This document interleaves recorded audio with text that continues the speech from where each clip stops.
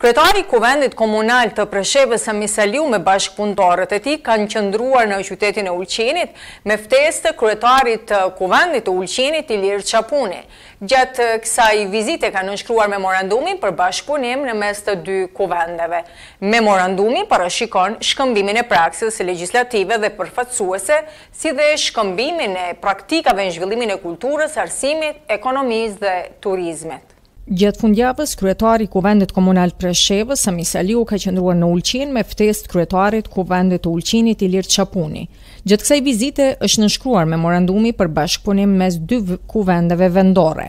Komunat kanë shumë çka të përbashkët, edhe të mirat edhe të këqijet, ka thënë Çapuni, duke sjellur nevojën për formalizimin e bashkëpunimit në mes të dy organeve përfaqësuese të këtyre dy komunave. Memorandumi parashikon shkëmbimin e praksës legjislative dhe përfaqësuese, si edhe shkëmbimin e praktikave në zhvillimin e kulturës, arsimit, ekonomisë dhe turizmit. Simbolikisht, Çapuni memorandumin e ka firmosur me laps blu me mbishkrimin e Komisionit Evropian dhe shtoi që aplikimi i standardeve evropiane nuk na shpije vetëm në Bashkimin Evropian, por ngrit cilësinë e jetës së secili qytetar. Kryetari Kuvendit Preshevës Sami Salihu shprehu kënaqësi për vizitën. Ai u falenderoi në koqirve për pritjen e ngrohtë gjatë 2 ditëve. Edhe ai pas vizitave të disa institucioneve konfirmoi që një numër i madh i problemeve me të cilat hasen qytetarët e këtyre dy komunave janë natyrë identike.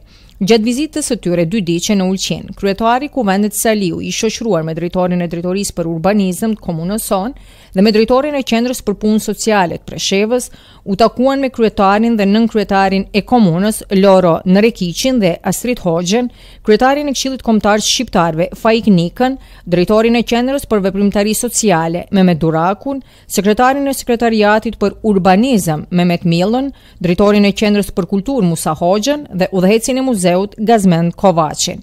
Në të ardhmen pritet intensifikimi i marrëdhënieve në mes të dy komunave.